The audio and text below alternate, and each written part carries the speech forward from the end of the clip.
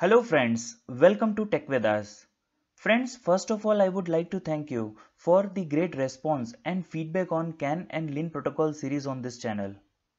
And as I have promised, now we are going to start a complete guide on AUTOSAR architecture.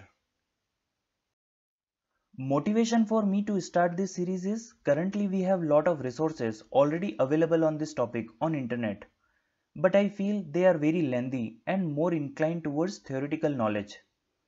So at the end of those courses, you will be having a fair theoretical understanding.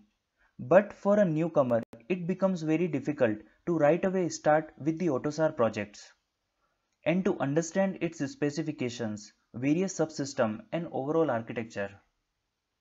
So just to fill that gap, I designed this course in a simple and easy to understand tutorials. In this course, we will cover the AUTOSAR foundation, its architecture, need of AUTOSAR, and then we will understand what are ports and interfaces, events and runnable. Then we will start understanding various AUTOSAR stack. Especially, we will deep dive into COM and Diagnostic stack.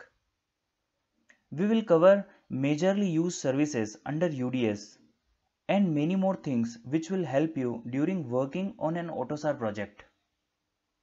So stay connected, subscribe for all future updates. Thank you for watching. Keep learning and keep growing.